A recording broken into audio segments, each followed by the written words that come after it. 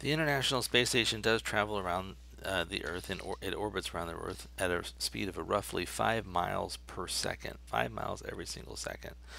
And you're asked to convert this rate into miles per hour and to show the ones needed to make this conversion. So I'm starting at 5 miles per second, and my goal is to leave the miles in the numerator, but to get the denominator to be hours instead of seconds.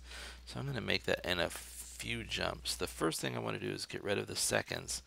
And again, the strategy here is I'm just multiplying by the number 1. So I'm going to put seconds in the numerator.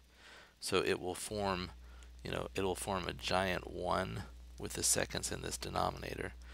And I'm going to write the fact that every 60 seconds is equivalent to 1 minute.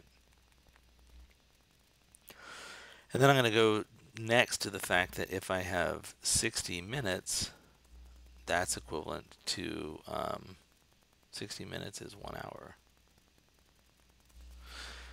And I think that's all. I think that's all I need. Just those two. So 5 miles per second times 60 seconds per minute times 60 minutes per hour.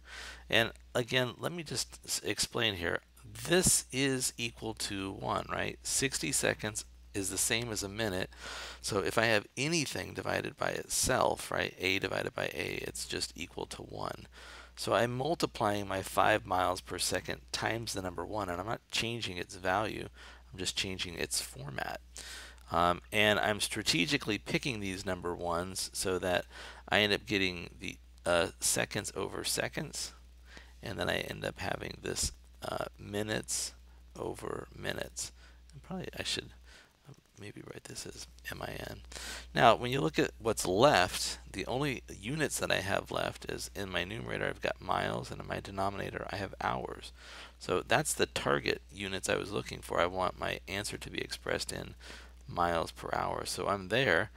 All I need to do is multiply the 5 times 60 times 60, and I've got a 1 in the denominator. So when I multiply 5 times 60 times 60, I end up getting 18,000. And again, the units are miles per hour.